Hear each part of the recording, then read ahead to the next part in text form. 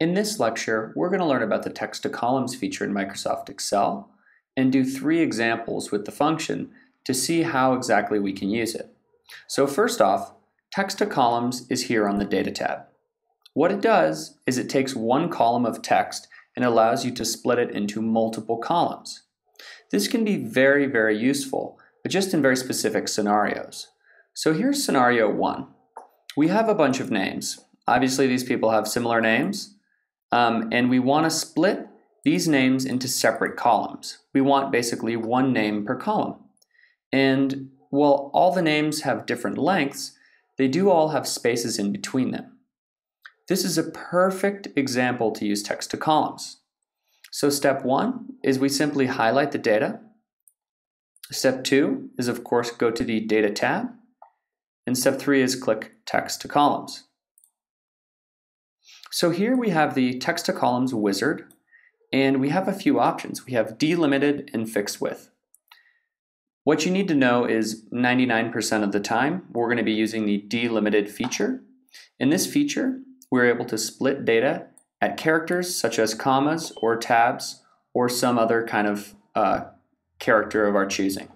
So just leave it as delimited, click Next, and here this allows us to choose, okay, where do we want to split the text?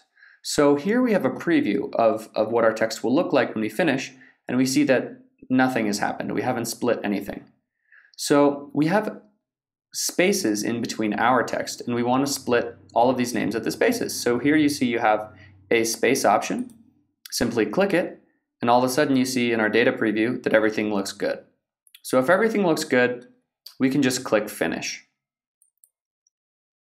So in this example, we were able to split everything quickly using spaces, but what if instead of spaces, we had, say, commas?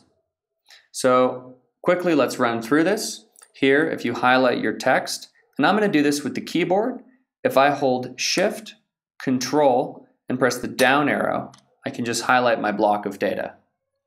Next, I'll click Text to Columns, and again, I have a character that I want to use to split the data.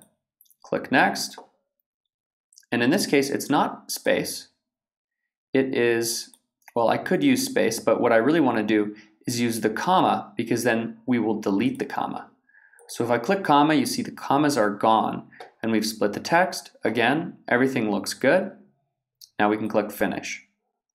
Okay, let's take a look at our third example. In this example, we have data with sort of weird characters in between them. We have exclamation points. So here's how we're going to split this data. First, highlight your data, Control Shift down arrow if you'd like. Next, we'll click Text to Columns. Of course, the delimited option, Next. But here we have an exclamation point. It's not tab, it's not comma, it's not any of this.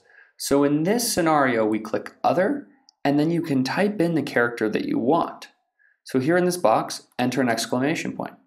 Perfect. Now we can split all of our data at the exclamation points. So now that you've seen these 3 scenarios, you can imagine that there's many ways to split data. So that's about it for this lecture. If you want to learn more, please subscribe to my channel, of course. And if you're interested, I built a business-focused Excel course that I host on Udemy, and it teaches the 20% of Excel used in 80% of your work. I have a discounted link below, and thanks for watching.